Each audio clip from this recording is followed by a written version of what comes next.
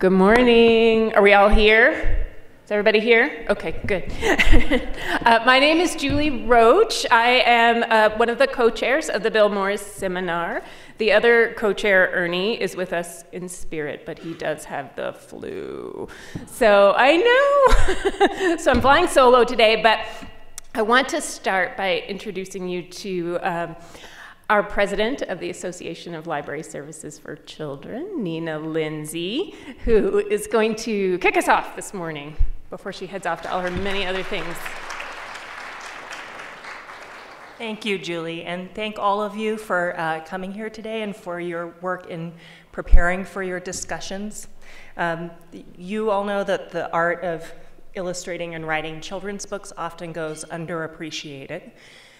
We know how well a well-crafted book can spark an imagination or change a mind for a child, and how today it's crucial that all children have access to books that will help them become critical and creative thinkers. Our book awards set standards for the industry. They say that kids deserve books that are this good in all different kinds of ways. Our work in discussing books is one of constant discovery, and it's our jobs to listen to and question each other and ourselves as we explore these works. So I want to thank you for bringing your curiosity as well as your passion today, and please have fun.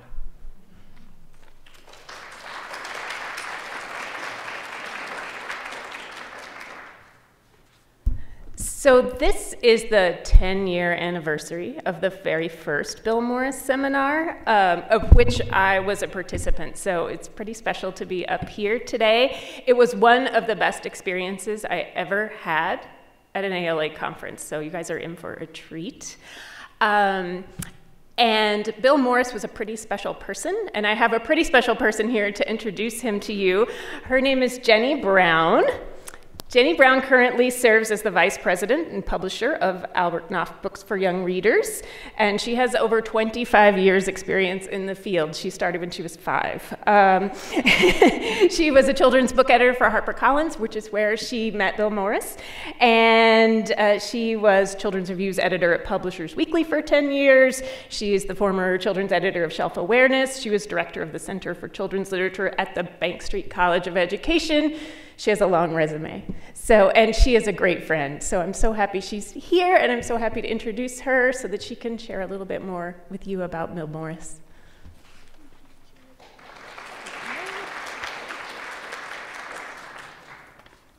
It's such a pleasure to be with you all this morning and to talk about one of my very favorite people. Who was Bill Morris? At 21, I hadn't known what a mentor was. But that's what Bill became for me, from the moment I met him for as long as he lived. William C. Morris was born into a wealthy family in Eagle Pass, Texas, a town separated from Mexico by the Rio Grande. Raised by Mexican nannies, he spoke Spanish before he spoke English. He stood at about 5'2", but height was not a measure of this man. He became legendary in the children's books field. His generosity reached beyond the walls of first Harper and Brothers, then Harper and Row, and finally HarperCollins. If he detected in you an innate curiosity, intelligence, and passion, he would share all of his secrets with you. Whether you were a debut author, a publishing colleague from another house, or a budding librarian. Librarians were his adopted family. Every morning he made 2 calls, one to Charlotte Zolotow, the other to Jean Craighead George. And then he would call his favorite librarian friends to check out a rumor he'd heard and tell them about a terrific new book he was about to send. When I joined Harper in 1985, Bill was celebrating his 30th anniversary with the company, and they threw him a party. Mama would have said this shows a lack of initiative, he said. But his loyalty was to the authors and artists, and librarians provided his through line. They were his family. Bill started his career at Harper as a temp. Once he got to know you, he might tell you the story of how, as a temp, he'd read a submission for a book called Profiles in Courage by John F. Kennedy. He recommended they reject it. Thank God they didn't listen to me, he'd say. It was 3 times a bestseller. Once when he became a US Senator, again when he was elected president, and a 3rd time when he was assassinated. From temp, Bill moved to sales representative, calling on the buyers at Altman's department store, the Macy's of its day, and FAO Schwarz, the most famous toy store in the world, the one where Tom Hanks danced on a keyboard in Big. Ursula Nordstrom, the legendary editor who discovered and published such luminaries as Maurice Sendak and E.B. White, had a job opening for a library promotion manager. These 2 ladies, the buyers at Altman's and at FAO Schwarz, recommended Bill for the job. His finely honed instincts became a great asset to Harper. He could quickly surmise which authors and artists would make good presenters, and they relied on Bill to guide their careers. Even when authors followed an editor to other houses, they would still call Bill for his opinion. The same was true for young, talented librarians. If Bill sensed natural leadership qualities in someone he met at ALA, he'd bring him or her to the attention of the Alskor-Yalsa president and nominating committee. Always in a gentle way, never forceful. Back at his desk, he would keep an eye out for a talented reviewer through regional or local reviews periodicals and immediately bring him or her to the attention of, in those days, Trev Jones at School Library Journal. In this way, he earned and kept the trust of those in leadership, quietly guiding careers and boosting the profiles of fledgling librarians. In 1992, Bill was given the very first ALS Distinguished Service Award. With characteristic humility, he accepted his award, saying, "I was just doing my job." But he went so far above and beyond what most people do for work, and it was because he did what he did out of devotion to good books, good librarians, good educators, and for the children of America, as he liked to say. The last line of Eden Ross Lipson's beautiful obituary for Bill in the New York Times broke my heart. There are no immediate survivors. Until I came to realize it's not true. We are his immediate survivors, all of us in this room. When Bill died, he left a legacy to ALSC, and Katie Horning, who you're going to hear from after me, formed a task force of Kate McClelland, Caroline Ward, and Tim Ditlow to help decide how best to use his gift. Together, they formed the Bill Morris Seminar. Julie Roach and Ernie Cox, who's with us in spirit, were members of its first graduating class, as Julie said. You are all part of this lineage, part of the great mentorship that Bill Morris modeled. It is our hope that you, in turn, will mentor the next generation of librarians. Together, we will keep his legacy alive. Have a great day.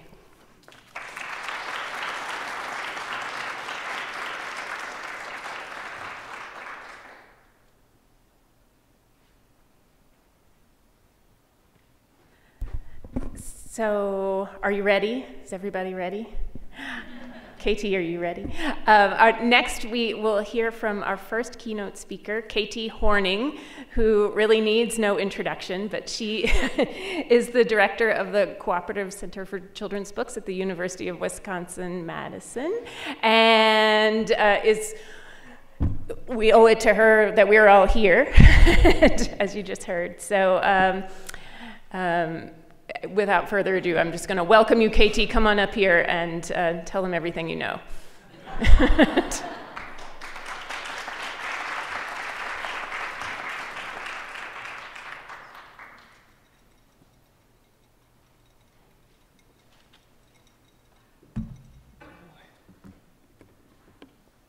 Is it okay if I just close this, Laura? Or do you want to?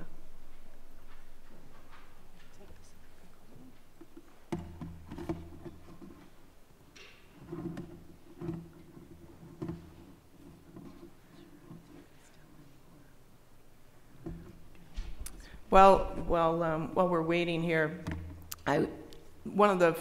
these photos of Bill are all so great, but the one I especially love is the one of him in his office with all the papers all strewn around. And Bill's office was legendary. I got to see it once. But he told me whenever he was training a new assistant, he had to train them when they took a phone message to put the month, date, and year. But he could find anything in that office. It was all, you know, the chronological dating, I guess, the piles. But I'm really pleased to be speaking this morning at the Bill Morris Seminar for a number of reasons. First, I knew and loved Bill Morris, and Bill would have been so pleased to know that ALSC had established this seminar in his name in order to bring people together to talk about books. This seminar represents three things that Bill loved the most: books and librarians and talking. Second, I'm thrilled to be speaking to all of you. Congratulations to you for being here. It's a rigorous and competitive application process, and the fact that you are all here speaks to the fact that ALSC believes that each and every one of you will become active and vital members of this organization. Some of you I've gotten to know virtually through ALSC online classes that I teach in the Newberry, Caldecott, and Seibert. Others I've met at recent conferences, and the rest of you I look forward to getting to know throughout the day. And I look forward to seeing you all at future ALA conferences and institutes, ALSC institutes. As one of the old-timers of ALSC, and some people call us battle axes, the battle axes of ALSC, which I take as a compliment, I can tell you how heartening it is for us to see the names of former Morris seminarians on ALSC committees and to see them planning the seminar as Julie and Ernie did. That's, you know, what this is all about. So thank you all for your commitment to ALSC. Lastly, I love to talk about book discussion, almost as much as I love to discuss books. I can say honestly and without exaggeration that book discussion changed my life. And if you'll allow me to share one quick personal anecdote, I'd like to tell you how, because it is pertinent to today's topic. Back in the late 1970s, I did say I was a battle axe, didn't I? I was an undergraduate at the University of Wisconsin-Madison, majoring in linguistics. Now, linguistics is a fascinating field, and I was totally caught up in studying the Andean language Quechua, and we had a class of 5 people, and 2 instructors, one professor who had written the Quechua grammar, and one native speaker. So it was a great class, and very, very interesting and challenging language to learn.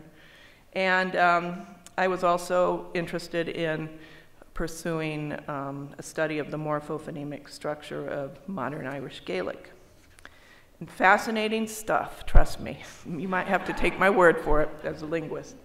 But as I reached the end of my junior year, I began to realize that, interesting as this all was, there was no practical application for linguistics as a field in the real world. There really is nothing you can do as a career with a degree in linguistics. And no one was going to pay me to observe which characters on Welcome Back, Kotter aspirated their W's and which ones didn't. So I decided that while I was at UW, I'd get a certificate in teaching English as a foreign language. And this was a program that was offered through the English department, and it had just 5 courses you had to take. And it was also something that really interested me. Languages interested me, and I thought, well, then I can just travel around the world and always find a job teaching English. So I thought it was perfect. So I signed up for it, and I started taking the courses, and I really enjoyed it. One of the courses that was taught, that I was taking, was on the 4th floor of Helen C. White Hall, the building that housed the English department and the School of Library and Information Studies, and actually it still does. And back then, the School of Library and Information Studies was just called Library School. One day, I arrived for my class uncharacteristically early, so I wandered down the hall, and I walked into a tiny little angular room full of books. I suddenly felt very conspicuous because the room was so small, and I felt like I didn't belong there.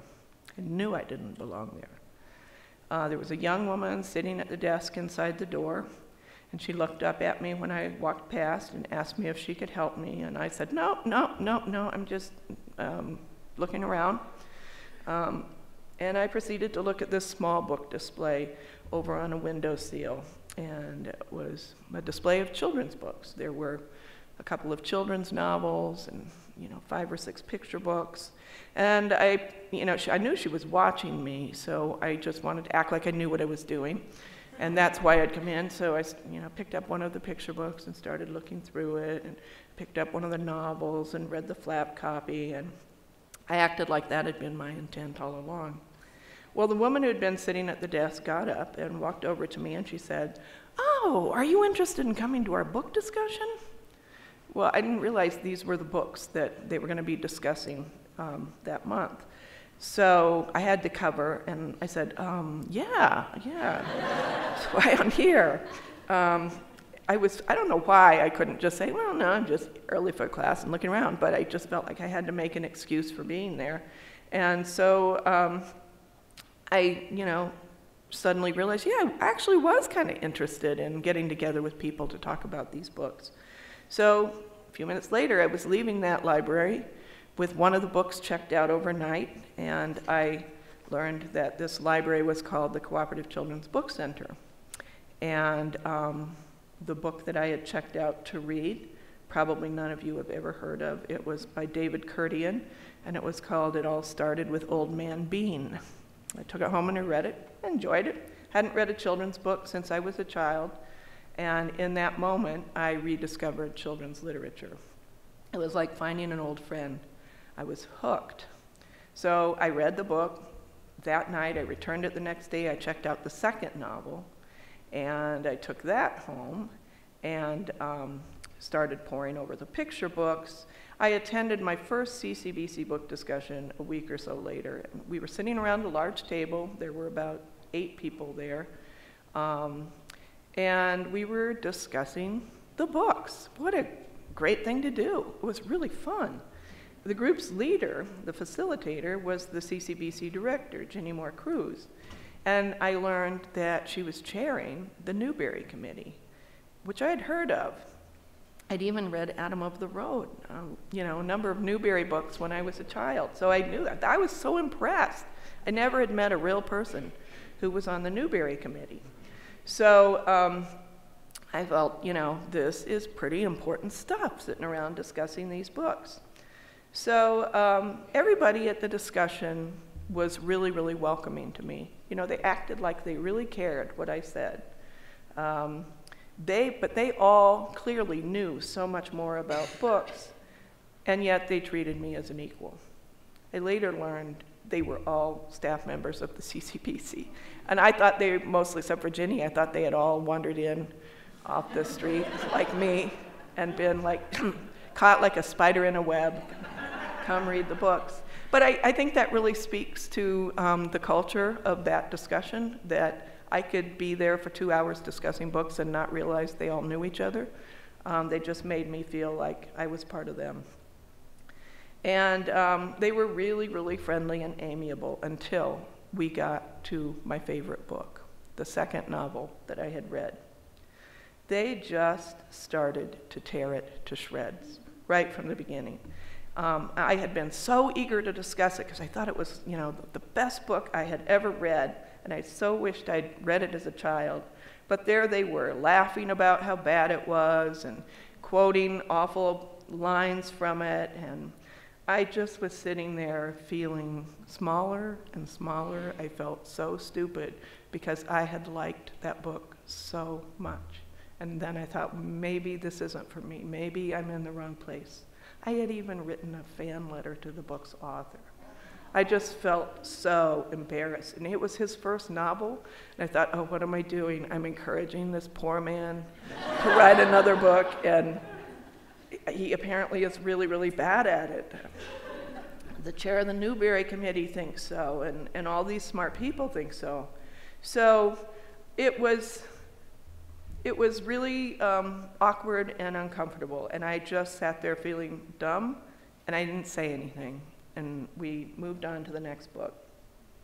So I did go back the next month, though, because I had caught the book discussion bug, and I also realized that I enjoyed reading children's literature. This time, the second discussion, they were discussing a book by one of my favorite childhood authors, Madeleine L'Engle. I had loved this book too. It was called A Ring of Endless Light, and it was like rediscovering an old friend to read a new book by Madeleine L'Engle, kind of set in the same universe as A Wrinkle in Time, although this was real. You know how all of her books are connected. I only figured that out much later. But so when I went to the discussion, same thing happened again. These bright people, experts in the field, started just ripping this book to shreds. And, again, I started feeling, what is the matter with me? But this time I worked up the courage to say, well, I actually liked this book, and I want to tell you why. And everyone at the discussion got really quiet, and they listened, and it changed the tenor of the discussion after that. After I left that day, everyone who'd been at the discussion, all of these CCBC employees, I learned they had sat down and talked about it, what had happened. And they felt awful because, they realized they were ripping into these books and not really giving them a fair shake. So they agreed that going forward, they would begin each discussion of a book, by allowing people who had appreciated the book to say something first. And as just a matter of postscript, I have to tell you, I felt really vindicated when A Ring of Endless Light went on to be a Newbery Honor book that year. It was clear that I was not the only one who thought it was worth reading. And remember that first book that I didn't talk about, where I had written a fan letter to the author, and in the meantime, he wrote me back, this really lovely letter, drew little illustrations on it, and we started a correspondence. That book was a novel called Lightning Time, which you may or may not have ever heard of, but I'm sure you've heard of the author because it was the first novel of Gregory Maguire, who started out writing for children before he went on to do a couple other things. And he still does write for children occasionally. But I have this great letter from very young Gregory Maguire. And he told, when I met him later on, a few years later, he told me that had been his first fan letter. And he said he still remembered my handwriting. So I felt vindicated, but that vindication came much later. So anyway, I became a regular at the CCBC monthly book discussions, and in the meantime, I decided to go to library school after graduating so that I could spend the rest of my life reading, evaluating, and discussing children's books. That's what I mean when I say book discussion changed my life. And I guess you could say that, in a sense, I changed book discussion, at least at the CCBC, because I was able to speak up and go against the tide of what was being said. In one particular discussion, the librarians there developed these guidelines that you all had sent to you. They're known as the CCBC discussion guidelines now. And a few years later, when I became one of the librarians at the CCBC, Ginny and I refined these discussion guidelines based on our experiences with monthly book discussions. And in 1989, we wrote them down, and those are the guidelines that you have on ALA Connect that you saw. Maybe you have some of them, that you have them with you.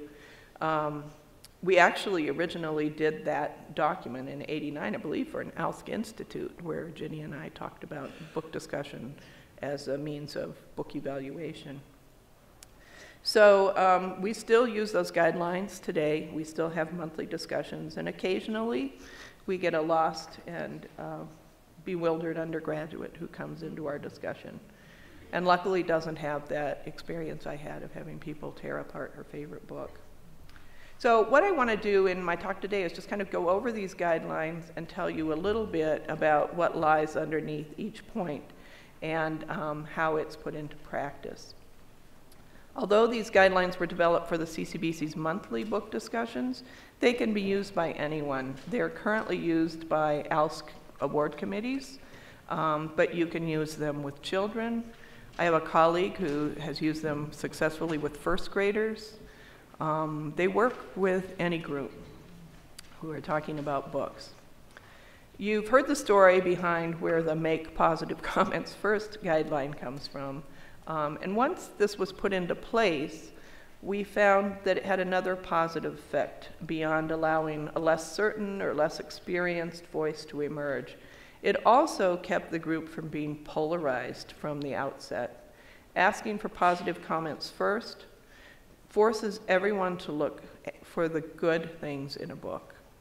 And we always like to remind people that for every book that's published, it's a labor of love. It's a labor, very hard labor, and that there are people who believe in that book, who, you know, there's the author, of course, believes in it, the author's mother, and definitely, you know, if the author's agent, if the author has an agent, and most do now, the editor, the people in the publishing house, the art director, everybody believes in that book to get it there. So they all see something good in that book. And you know, there's the case sometimes where I think, you know, a first or second time author, you know, we always hear they might get published, their first novel might get published because the editor has real high hopes for their fifth novel, you know, to develop that author. So what is it that people are seeing in the book? So even if you read it and you don't appreciate it, you don't get it, if you think of it in those ways, what is there about this book that makes others believe so strongly about it? So this leads us to the first point under the positive approach, and that is look at each book for what it is rather than what it is not. There's always a temptation when you finish a book that for you has fallen short to think about how the author could have done something differently to make it better. If only the author had changed what the mother did, or it would have been so much better from one of the secondary characters' points of view. Or I think the illustrator should have done the illustrations in black and white instead of color. They would have been more effective that way. We've all thought things like this because we're critical readers. But no matter how brilliant or perceptive your rewrite might be, the author didn't make those choices. Furthermore, we have no way of knowing what, if the author considered and rejected those ideas. And when I say author, I also mean illustrator here, because we're also talking about the pictures in picture books. We don't have to worry about that, because ultimately it's the author or illustrator's work, and what they and their editors and art directors believe in as a form ready to go out into the world. We have only the book in front of us to consider, not the book that might have been. So we try to keep from veering off into a discussion of what the book could have been. So what do you do with the book in front of you? First, we have to make the assumption that everyone participating in the discussion has read the book. If someone hasn't, they should sit back and listen and not hijack the discussion by asking questions about the book. Everyone who is participating in the discussion should think about what the author illustrator did well in the book.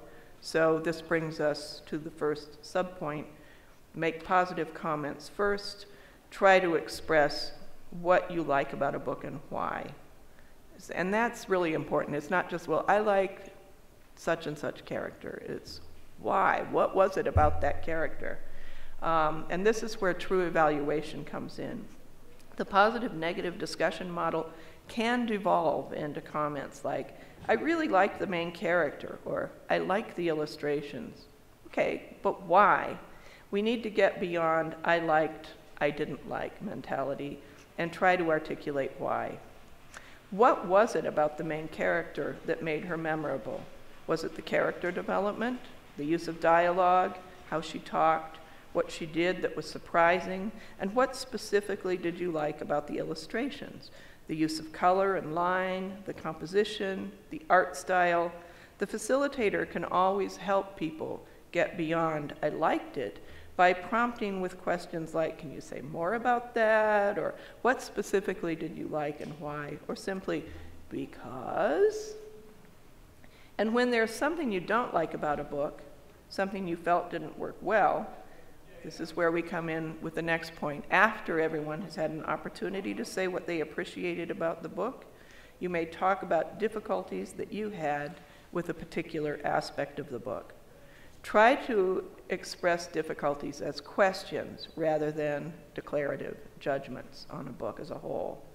For example, instead of saying, "That would never happen," say, "Would Max's dinner really have still been warm?" That helps to open the discussion. You know, when you say these declarative statements, it can close it down. But when you can ask questions about what things that didn't work for you, it can help open the discussion. Even when with books we don't personally care for, and maybe especially with books we don't care for, we have to keep in mind that except for typos, nothing in a book ever happens accidentally. Everything in a book, every word committed to paper, every line drawn in an illustration, every dab of paint was put there intentionally, and also vetted by critique groups, editors, art directors, copy editors, and the authors and illustrators themselves before the book ever gets to you. So your job in critiquing a book is to think about why those choices have been made, rather than saying, "Oh my God, those illustrations were so garish and busy, they hurt my eyes, there's just too much going on in them." Try something like, "I wonder why the illustrator chose to put those elaborate decorative frames around the pictures. I found them very distracting and wondered if anyone else figured out what the purpose was." This type of thinking allows for more open, free-flowing discussion rather than simply listing pros and cons, and it can be a much deeper, more interesting, and quite enlightening discussion. That's what you want from good book discussion. Another pitfall to avoid is making a declaration that is impossible to prove or respond to.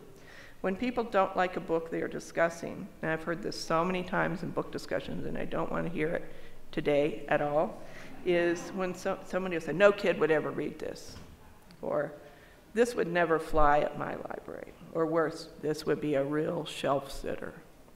Granted, you all have valuable experiences working with children and you may know their interests and tastes, but you can't always predict what an individual child or even a group of children will like or dislike.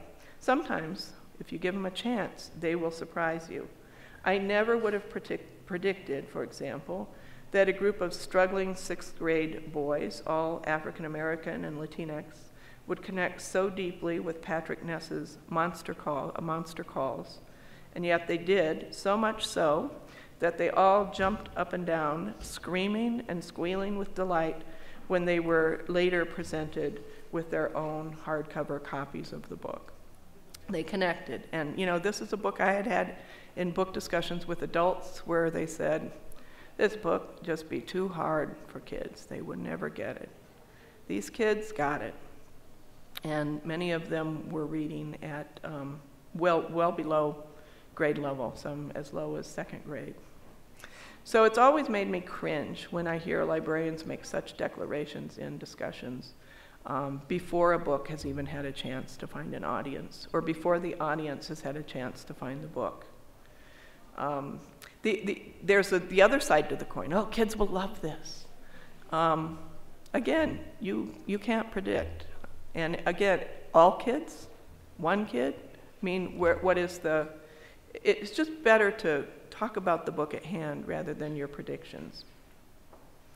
And a few more basic etiquette points here. When you're in a discussion, avoid recapping the story or book talking the book. There's not time for a summary. Now remember, a book discussion is not a program. Everyone participating has read the book, so they don't need a summary of the book or a book talk. If you've ever conducted book discussions with children, you may have found them giving blow by blow of the plot. That's very common, and it's a hard habit to break them of. But it can be done, I think, at first simply by saying something like, "Well, don't tell me everything that happened, just tell me one thing you really liked and why." Refrain from relating personal anecdotes. The discussion must focus on the book at hand. This is one of the I think, biggest bugaboos in book discussion. People who get off on a tangent, talking about something from the book discussion that happened to them or someone they know. I liked the book because it reminded me of my mom, who grew up in the same area, who used to do quilting, except her father wasn't a farmer. He worked as a cobbler in a little town. It was really similar to the one in the book. So the family in the book was really true to what people are like there, in my experience of what I've heard from my father. Well, my father's cobbler shop was in business for over 75 years because his father, who I guess would be my grandfather, I never really knew him, he started the business. And all the people in my family were similar to the characters in this book, even though they didn't live on a farm. That really can derail a discussion for a number of reasons. And, you know, that one thing can happen is someone else in the discussion can say, oh, yeah, well, you know, cobblers, they're just getting really hard to find these days. But even if someone isn't going off following that tangent or that digression, what it does is it takes the discussion away from the book. And you don't always have a comment about someone's personal life story. Usually book discussions have a very set time limit, and there's just also not time to hear everybody's personal anecdotes. I've gotten to a point where I really can't stand to be in book discussions where people are just talking about why they like a book because it relates to something in their life, or they use something in their life to say, oh, well, you know, that happened to my brother. So, you know, it is possible for somebody to actually jump 6 feet onto a cliff. So things like that. The friend I mentioned earlier, who uses the CCBC guidelines with her first graders, refers to those digressions with her children as at-home stories. And they are also not allowed to use at-home stories in book discussion.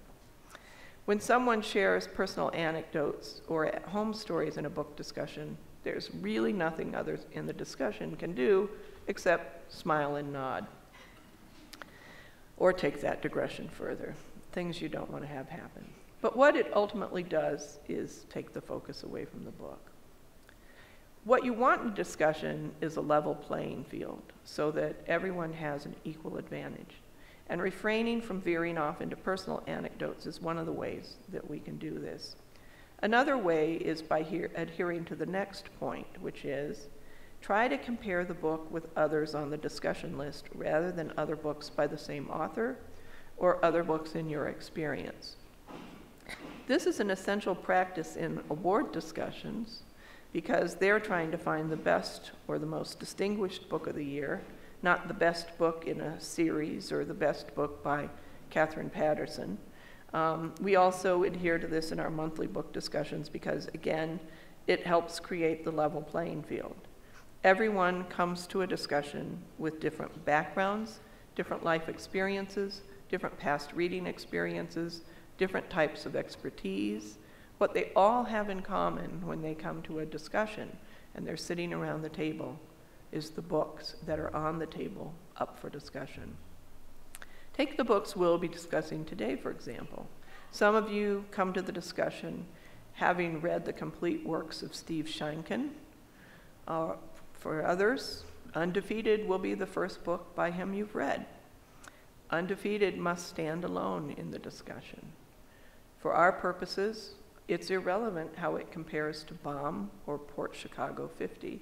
Similarly, we don't bring into the discussion other picture book versions of Three Billy Goats Gruff when discussing Jerry Pinkney's version, because not everyone has seen all the other editions of Three Billy Goats Gruff.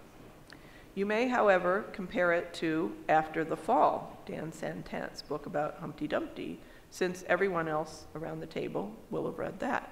Sometimes it can make for very interesting discussions comparing books that don't seem to be alike at all. And sometimes you can find interesting similarities or differences when you look at them in that way. And that's, one of the things that happens in in award discussions in particular where you're discussing such different kinds of books and comparing one to another, you know, it's like the old apples to oranges type thing. If you are in your just regular monthly book discussions or whenever you're doing book discussions, doing that, you know, trying for that comparison, that can really help lay the groundwork for future award discussions where you are having to discuss and compare books that may be very, very different from each other. Now, I wouldn't force it, but oftentimes when you're thinking in that way, those things kind of come to the surface. And then sometimes people try to get around this rule, and I wouldn't call it a rule, it's a guideline, but you know, it's a form of discipline in a book discussion that adults can definitely adhere to, and so can children. But this is another thing you hear a lot in discussions. I know I shouldn't say this, but if you find yourself starting a sentence this way, then don't.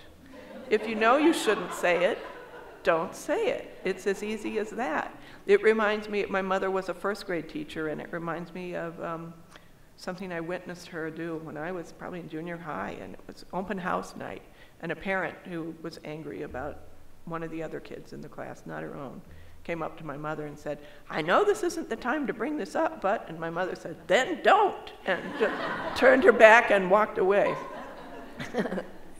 I was impressed with my badass first grade teacher mom in that moment.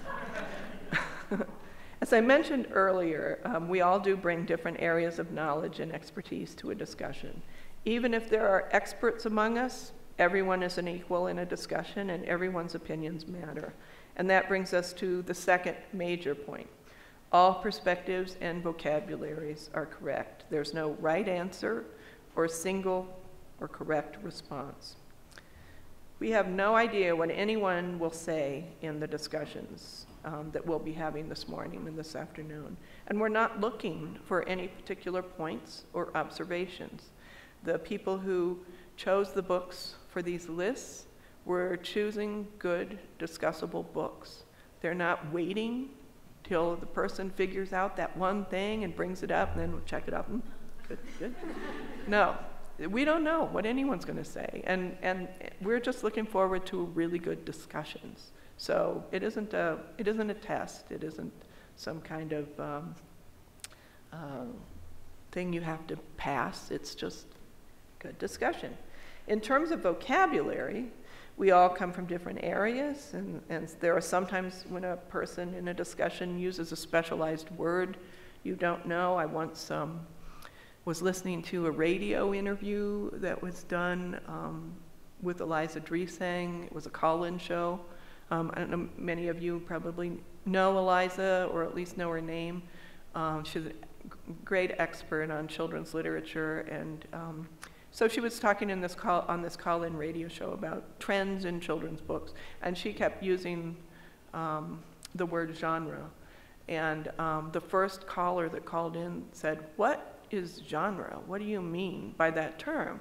And you know, I thought, what a good question, because you just make the assumption people know what the term genre means, but outside of our field, not everybody knows that term. So it's fine that we all know different things. And sometimes, for example, there might be an artist, someone who has an art background, or someone who is a picture book artist or fine artist in the discussion, and they'll use terms you might not know. They might use a term like foreshortening. And if you don't know what that means, ask the person. Not only will it improve the discussion for everyone, but it will also add a word to your critical toolkit, and maybe even help you see a picture through the artist's eye. But by the same token, listen openly to what is said rather than who says it. There are sometimes people in a discussion will defer to the facilitator. We have someone who comes regularly to our monthly discussion. I usually facilitate the monthly discussions, and she always looks at me when she's whenever she's talking about a book. even if, she's responding to someone who's just said something, it always looks at me as facilitator and, like, what can I do as facilitator to get her to turn her head and look at other people? Is that, I feel like I'm the teacher when she does that, and I'm not. I'm just a facilitator. And also, to be honest, in our female-dominated profession, I see many instances where there'll be 11 smart women sitting around a table at a book discussion, and there'll be one man in the group. And women know this, right? It's deeply ingrained in us to defer to the man, to, if it's a book about boys, for example, anything. Just be aware of this dynamic and strive to listen to what is said rather than who says it. You may have an expert in your group. My own very first ALS committee assignment was on the Notable Children's Book Committee. And I found myself seated across the table from Zena Sutherland, who was also on the committee. She was in many of these slides with Bill Morris. She had written my children's literature textbook, and I had just graduated from library school, 3 years before. Zena Sutherland was a goddess to me, and I couldn't believe I was even in the same room with Zena Sutherland, let alone discussing books. How could I ever say anything that disagreed with Zena Sutherland? And yet I found myself disagreeing a lot with what she said. So initially I felt really intimidated, but after a half hour or so, I was able to get past that feeling by focusing on what was being said rather than who was saying it. And I found we survived, even though I didn't always agree with Zena. She was wrong about some books, I will say. The next point should go without saying. Respond to the comments of others rather than merely waiting for an opportunity to share your comments. Again, if you have ever done discussions with children, you'll know this is one of the trickiest things for them. A hand goes up and stays up until they've had a chance to say what they want to say. So like 5 other people can talk, and the child's still raising his hand, wants to talk, really, really desperate to talk. And when you call on them, there are 2 things that can happen frequently. One is they've forgotten what they were going to say. The second is 3 other children have said the same thing right before them, because they haven't been listening. I used to have a high school teacher who was originally from Poland, Mrs. Jagiello, and she had this technique for us in our class. I always thought of it as a European. She would call on someone, and they would say they would respond, and then she'd call on someone else and say, "Did you hear what such and such said?" "Yeah." "What did such and such say?" That student had to repeat what they said, and if they didn't know, she would call on someone else. "What did such and such say?"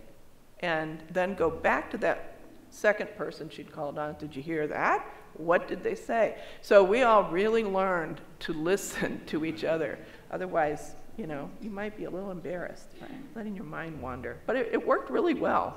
And I think she just had this talent for zeroing in on the kids who weren't really paying attention and bringing them back in. And so with children, what this I think means is they're less skilled at the fine art of listening. They will gain it from experience, hopefully. With adults, active listening is a key component of book discussion.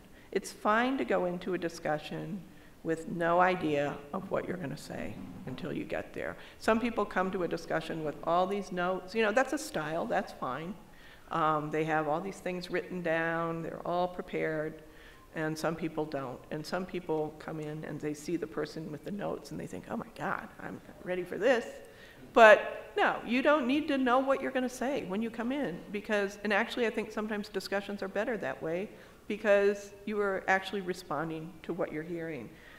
Listening to the comments of others, taking them in, synthesizing, responding to what you've heard, asking questions. These are all key components of good discussion. Talk with each other rather than the discussion facilitator. As I mentioned this a little earlier. Back to the children for a moment.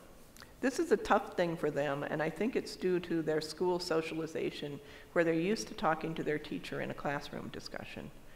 it can be a challenge to get them to talk to each other. From my own experience in a public library setting, I've found it helpful to include children from homeschool families in book discussions. This works out in a number of reasons. A lot of times people who homeschool their children are really looking for other opportunities for them to interact with their peers. But the thing I love about having homeschool children is they don't treat me, the facilitator, as a teacher. And they talk directly to each other, and the public and Catholic school kids in these discussions that I've done, oh, what? You're talking to me? But they can model that behavior, and that is a really good skill for children to develop. But many adults, too, as the one I mentioned, will address their comments to the facilitator. If you're actively listening to others in the discussion, it's natural to address them. If you're not responding to something specific, vary your eye contact, looking at other people in the group and not just the facilitator. Next point, comment to the group as a whole rather than to someone seated next to you. Side conversations during group discussion are a particular pet peeve of mine. If you're sitting quietly or if you're talking quietly in a whisper, or maybe not even a whisper, to the person next to you while the discussion is ongoing, you're not only missing the group discussion, but you're taking the person next to you out of the discussion, and you're being rude and disrespectful to the group as a whole. Just don't do that. Resist the temptation. Like I resist the temptation in these cases to say, is there something you'd like to share with the class? I usually just say, one conversation. We're having one discussion here. That usually stops that. So that's the story behind the CCBC book discussion guidelines. They work for us. They work with experienced book discussers. They work with novices, even if they're all in the same group. They even work with children, those first graders I was telling you about. I want to give you, close with a real life example of a discussion with those first graders. This stems from the year I was first on Notables. The one that I mentioned earlier was Ina Sutherland, sitting across the table from me. I wanted to see what my friend, Margaret Jensen, the teacher, what her first graders thought of the books we were considering for Notables. I was curious to see what children thought of the books. So they're mainly 6-year-olds in the fall semester of first grade. And I didn't want to influence their opinions of the books, and neither did Margaret.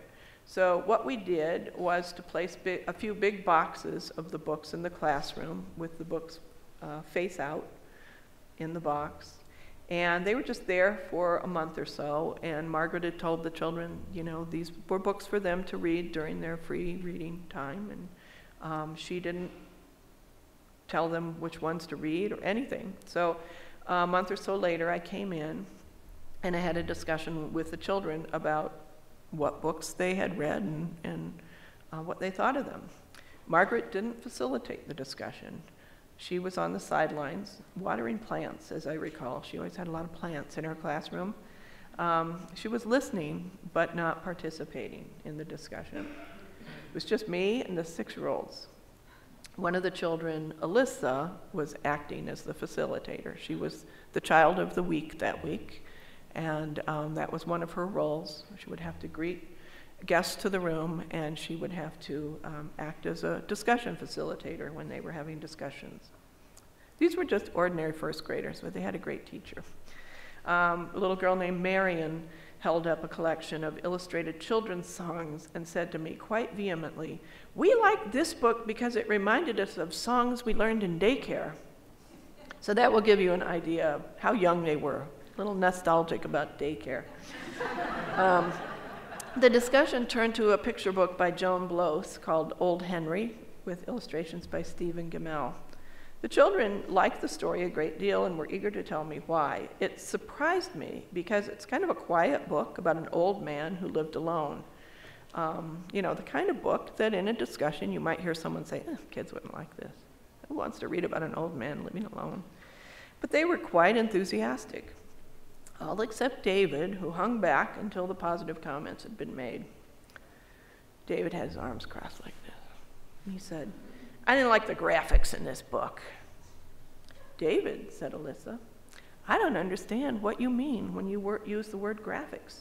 Do you mean the pictures or the whole design of the book? David, I don't like the way he draws grass. It just looks like a bunch of scribbles.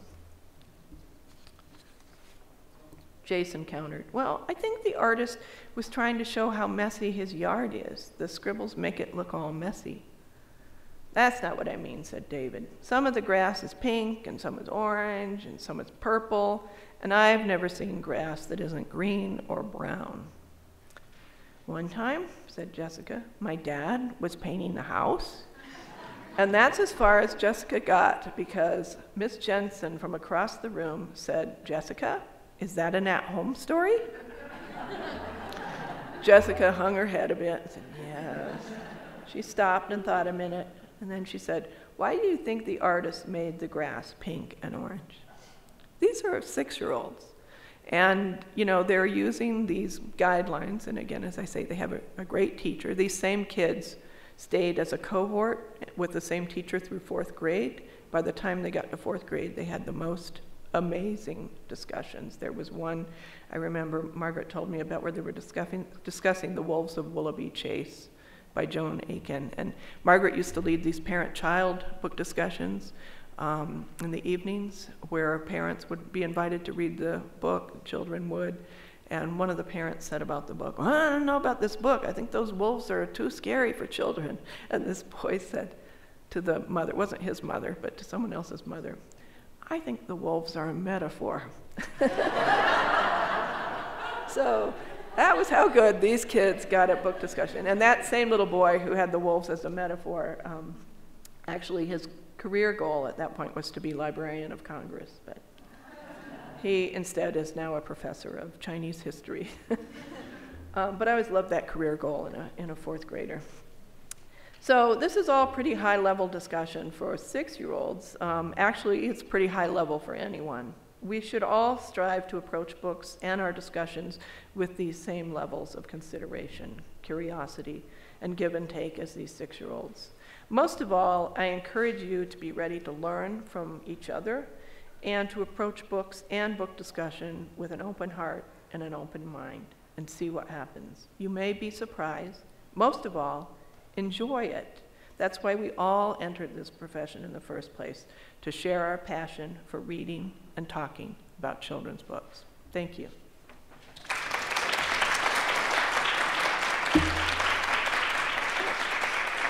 I don't even know what the time is. Perfect? Okay. Good surprise. Thank you. Sure. Thank you.